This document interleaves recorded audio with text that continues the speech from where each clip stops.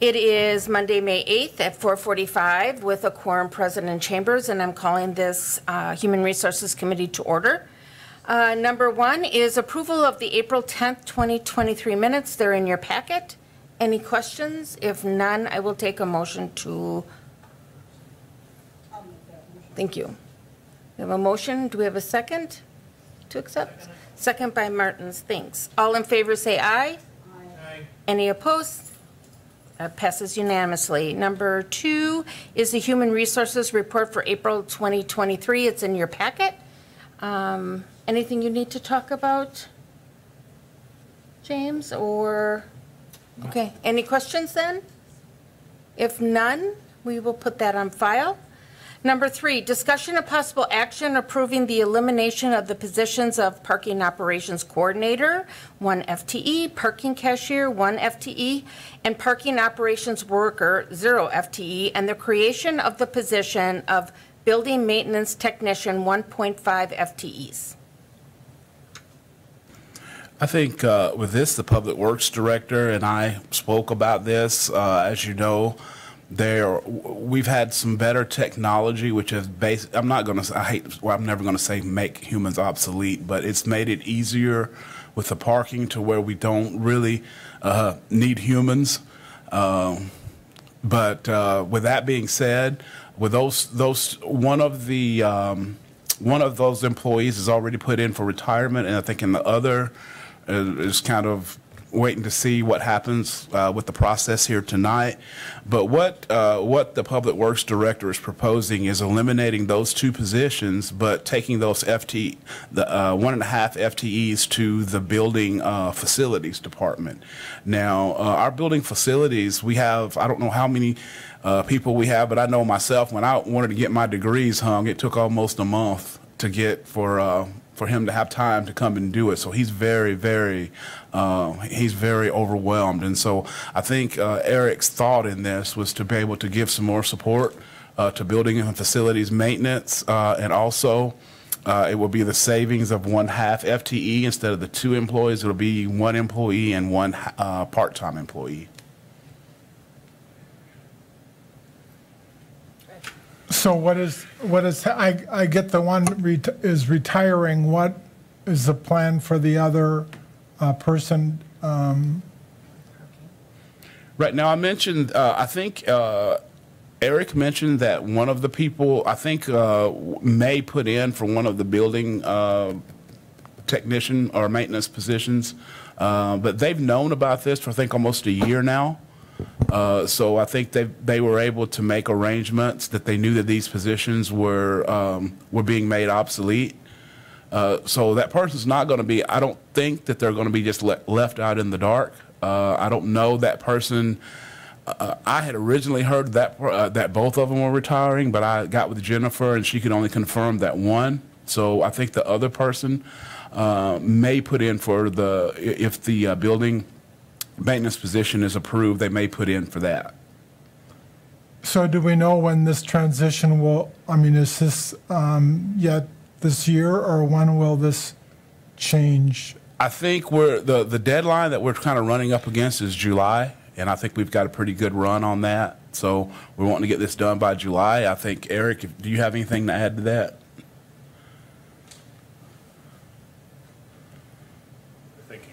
Pretty well, James. I think, yeah, both of the employees in parking have known about this since last year, and so the the individuals have to make their own decisions on the direction that they're going to go. So I know that the one is retiring and the other one has explored some other opportunities within the city as well. Okay, so, yeah. Thank you. Mm-hmm. Any other questions? If not, I'll take a motion to accept this. Thank you. Motion by Herbst, second by Martins. All in favor say aye. Aye. Any opposed? That passes unanimously. Discussion and possible action approving the reclassification of the Transit Operations Manager, grade 14, to Deputy Transit Director, grade 12. All right. As you know, we have a new transit director, and Matthew, he's here. And I think that this is something that we discussed, going from the transit operations manager more to a deputy director. In doing this has a lot of benefits for the city. One is this will be a position to where that deputy could be mentored so that we could have a better succession plan than kind of what happened this time. We hope that Matthew stays forever, but we know that it doesn't always work that way. So it really helps us in our succession plan. But also, in today's departments and organizations, having a deputy will take on more responsibility, will give Matthew time to do more higher level, director level stuff when it comes to, I don't want to use words like stuff, but he'll be able to be more involved in the grants, being more involved in the higher level things, and not so much into the day-to-day things that a lot of times directors have to deal with. So he, along with the mayor and I, really thought this was a good idea as a good organizational development for that department. I'm going to chime in quick as I've been on transit for many, many, many years. Our hope in hiring Matthew is to kind of change our direction a bit and be higher thinking on public-private partnerships, possibly. These are all possibilities. We all hear daily that people want busing extended hours. They want routes outside the city. That's not all up to us. But we would like to have Matthew really focus on that. Megan has a good handle on the day-to-day running. And even though Matthew will be involved in that, I think, again, exactly what James said as well, is that we need to have two good minds that know what's going on. One knows what the other. They can both focus on different aspects of it, and then maybe we can make some strides in extending our transit, number one. And number two, if somebody gets sick, or if somebody retires, or somebody leaves, or is on an extended vacation, or has an accident, or, God forbid, anything else, we have somebody in that department that can pick up the reins, and that's important because that is a very big department and needs to be run efficiently. Hello, Mayor. Hello. I just really wanted to express my strong support of this. I think it's really important that we have two people kind of working both on the vision and on the operations. I think that this sets us up for success. I don't think it's a secret that we struggled a tiny bit losing 40 years of institutional knowledge. So I think this is going to really help us go a long way. And also just, getting everybody kind of spreading it around. There's a ton of federal kind of grant dollars we got to look at. There's a lot of stuff that people need to know. So it'll be great to have folks working together on this.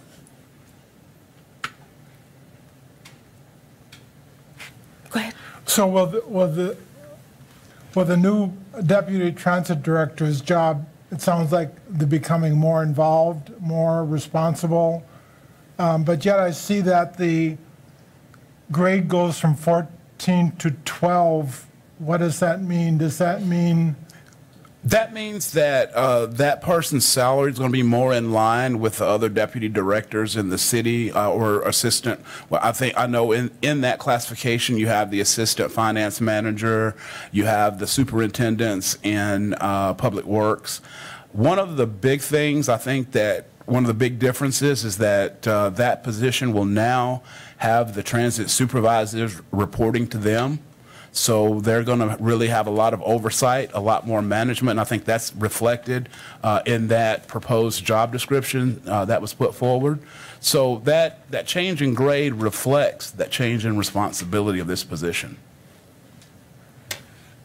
So in past we've had experiences with Gallagher, the wage people.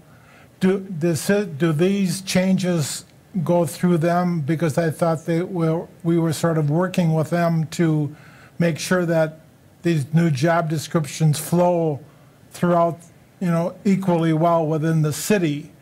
So do we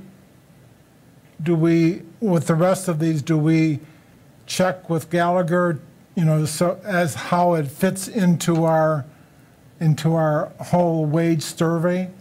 Without getting too far in the weeds in this, basically, we're talking about two different things, and we really can't talk about those interchangeably. What we're talking about now, and that's why they call it a class and compensation study. What Gallagher's doing is compensation. This is classification. Compensation basically is saying what does a HR director in here, Green, or other comparable places, what do they make? Now, the classification system, we have a lot more control over that, because that classification system, even it has to have science behind it, but it has to fit our goals. It has to fit our equity, whether it be internal and also to the other facilities. So we have a great deal of flexibility. Even though they're doing a compensation study, we have a lot to say when it comes to where the jobs are classified, because they really don't know the workings of the city. Well, I get that, but we did a survey, I think in 19, the whole so I'm sure that within 5 years, maybe 24, 25, we'll be looking at a new whole classification. Somebody will come in. We'll take a whole look at the wages and classification. I just concerned that what we're doing today with these are going to mesh when things come in a few years, so that everything is not out of joint, so to speak, but is equal, that we're fitting it very well into the grid that was established with the classification study. That's my... Right. And I understand what you're saying, and that is true.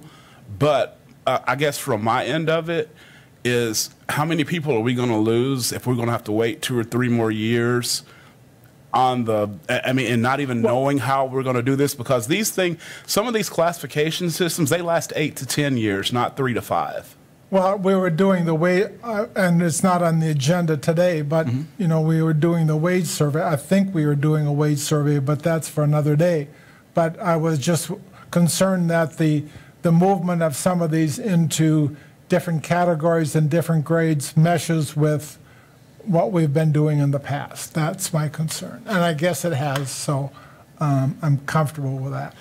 Yes, and again, there's really... this is really an art and a science. There's really no, everyone does it quite differently. You can go to another city and they will have jobs classed differently. So there's no one way to do it. I think you have to really look at what are your goals, what's your budget, what is your equity. You take all those things in, and that's why you really have to do those things internally. You really can't depend completely on a contractor to do that. Well, and I want your assurance that I guess that's why I asked the question. Yes, I agree. That's a good question.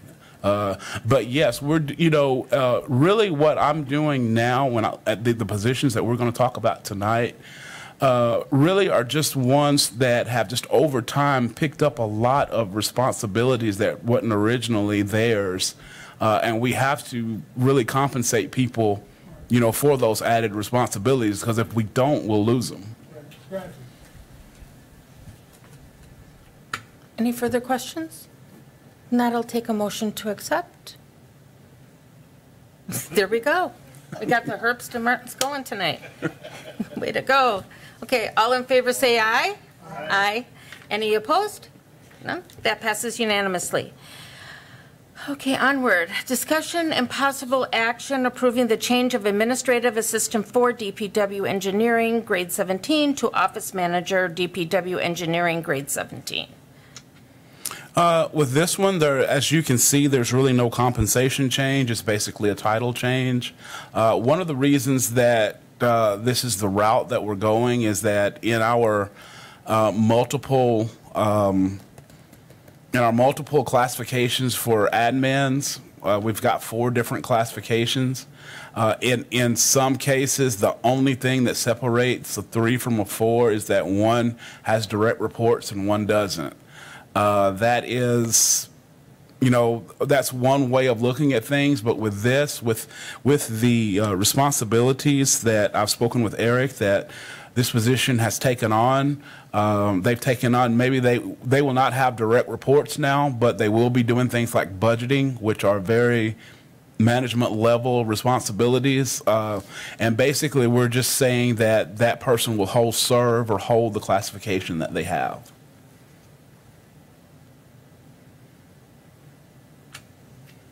Any questions? If not, I'll take a motion to accept. Thank you. Motion by Gisselman, second by Herbst. All in favor say aye. Aye. Aye. Any opposed? That passes unanimously. Okay, onward. Discussion and possible action approving the reclassification of Administrative Assistant 3 Fire, grade 19, to Administrative Analyst Fire, grade 17.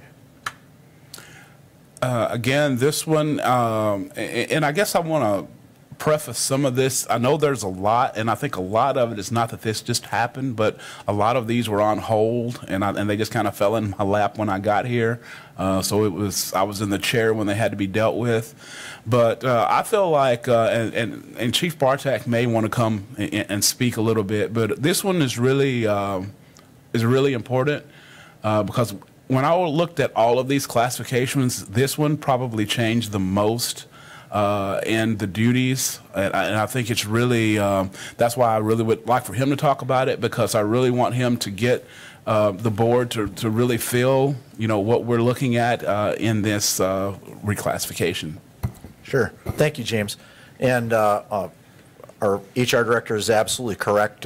This was waiting for him for his arrival. I became the fire chief in 2021 following our administrative assistant's annual evaluation that year. And so I, in 2022, did the first evaluation under my tenure as fire chief. And we always review the job description during those annual evaluations. And it was very apparent to me that the job description that our current administrative assistant was assigned to did not follow at all what she was doing for work. Our current administrative assistant came to us in 2013. She was in the city. She was up in our housing development position, and she came over to our department. And at that point, it was really strictly an administrative position. Answered the phone, paid bills, answered calls, did calendar scheduling, assisted the fire chief, things like that, assisted with report writing. And since then, in the last 10 years, it has morphed into a position that is really key in our infrastructure of this community and our emergency response, and the fact that they oversee so many aspects of our software and hardware that are implemented inside of our department. And every year, it seems, we add a new layer of software, hardware. Say under my tenure, we've added the Lexipol policy platform. We've added the Phoenix G2 alerting system. We had to move from the Firehouse fire reporting system. We had two systems at that time. We had Firehouse reporting. We had Image Trend. Now we've combined those into one. We have also the CAD system that we have to put units into. We only have one employee that handles all those software pieces as the lead contact for that, and oversees their well-being and the constant maintenance of it. I'll tell you that if we were to lose our current administrative assistant, we would be quite lost for a long period of time. The fire chief, I do not have the ability to develop my own reports and all these. I don't have the depth of understanding that our administrative assistant has in those.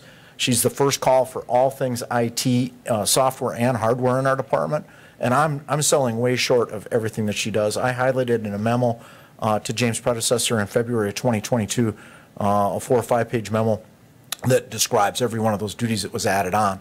And so when we started looking at how when James arrived, I sat down with him in January to talk about how we could possibly reclass this. And we really needed to look at where would someone still doing all the administrative assistant 3 processes that were described to her in her original job description. We took the job in 2013 to where they are now. I made a call to Jerry Klein and discussed with him, because so much of it was software and hardware based. He really felt like an analyst position is what they would be ranked as up in his department, and that's why we chose administrative analyst. It's a very unique one-off position because it's the only, so now this year we've got 74 positions in the department. This is our only admin, We don't have any redundancy there. In 2020, when we came into 2022 budget, I had requested a part-time person split between the police department, another layer of succession or I should say redundancy in that position.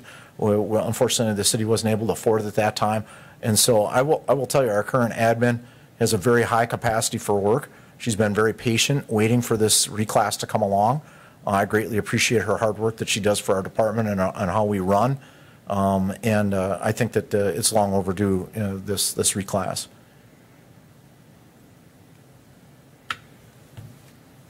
Any questions, Chief? Oh, go ahead. So would a reclassification like this, would this open the door for creating a future administrative assistant for the department? Because I think probably fire is probably one of the few departments in the city that has the I'm not going to say the most, the most contracted hierarchy. You've got the command structure of the firefighter paramedics, but not in the administrative side like you see in the other departments. So yes, and I think that to steal one of James' terms, he talks about bench strength a lot. We don't have any bench strength in our administrative assistant position or the reclass administrative assistant. It's a one-person show there, and that position is so key in our department's day-to-day operations. It's hard to imagine that we've only got one person in that key position. I would welcome at least a part-time person in that. We've talked about that, possibly a shared position with another department in the city to assist us with that. And of course, that would be something I would envision coming down the line. Absolutely. Mayor, it seems that she wants to speak, so I'll step out of the way. Sorry, I'm imitating some people that show up and hang out behind our commenters. Okay, I just want to give a little bit of a brief. I think you're onto something that probably there does need to be a little bit, but the person that we're talking about right now is super critical to our operations. And when we started talking about redesigning our website, for instance, I went to talk to IT and I was like, who can help us from, understanding how to do it, get it done. And they said, we don't have anybody, but Mindy would be perfect for this. And so she's actually been helping us for the last year get everything together, and she'll be training, or maybe she already has helped train some of our folks on our new website, which is really exciting. But she's been doing a lot, and I'm really excited that we're considering this kind of reworking of her job. So. Any further questions? If not, I'll take a motion to accept. Okay, thank you. Motion's by Martin, second by Gisselman. All in favor say aye. Aye. Any opposed? That passes unanimously. Thank you. Discussion and possible action approving the reclassification of occupancy specialist CDA from grade 20 to grade 19. Okay, this is another one, and it's a community development association. Basically, with this position,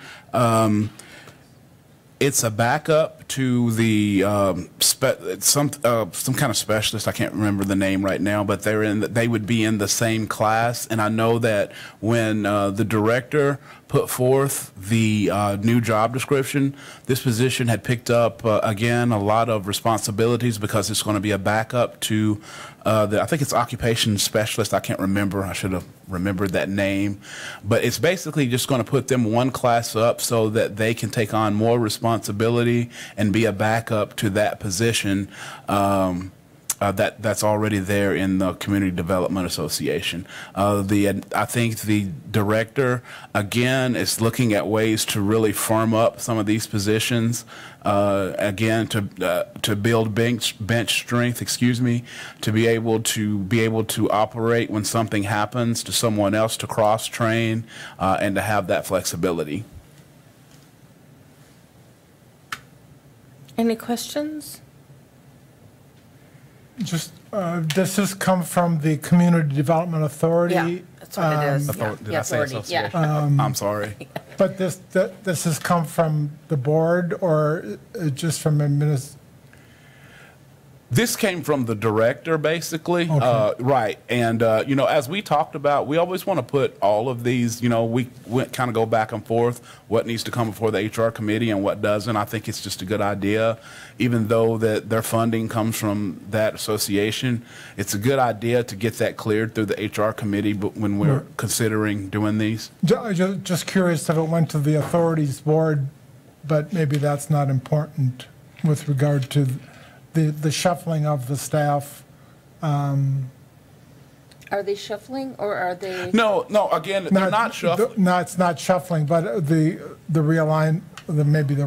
You know, and really the hard part, the thing about this is really the next one, and these two go together, basically, because basically, I don't want to jump ahead, but what we're doing is we're eliminating the admin 1, we're making that person an admin 2, which currently the occupational specialist is in the admin 2 range. So we're giving them another bump to where to just maintain that separation, but also to give them more responsibility. So we have to consider these separately, but these two really kind of go together. But no, they're not redoing anything.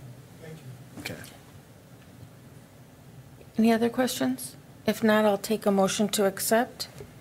Motion by motion by Herbst. I was being psychic. Second by Martins. All in favor say aye. Aye. Any opposed? That passes unanimously. So we're going on to the one that James had just previously talked about, discussion and possible action approving the reclassification of Administrative Assistant 1 for the Community Development Authority to Administrative Assistant 2 to the Community Development Authority, and that goes from grade 21 to grade 20. Yes, and again, I kind of foreshadowed this in the last, basically, because the admin 1 and the admin 2s, their descriptions are so similar. You really can't look at one and say, well, you're a 2 and you're a 1. So basically, the director felt that this job needed to be reclassed because she felt that the admin is doing a really good job and not an admin 1, but at an admin 2 level. And I agreed with her on that also because you couldn't really see the difference. So that's why we're asking this one to be bumped up just one more class to be an admin 2. Okay, thank you. Motion by Gisselman, second by Herbst. All in favor say aye. Aye. Aye. Any opposed? That passes unanimously. And finally, discussion and possible action approving the reclassification of Administrative Assistant 1 assessment, grade 21, to Assessment Technician, grade 20. All right, this is another one where I think Rick came to us and said that they had this job previously, and it kind of went away. And when it went away, they replaced it with an admin 1. And again, the duties have just kind of morphed into something, and he would like to go back to having the assessment tech. So, Rick, if there's anything else you want to add, because I'm not super familiar with. Good afternoon.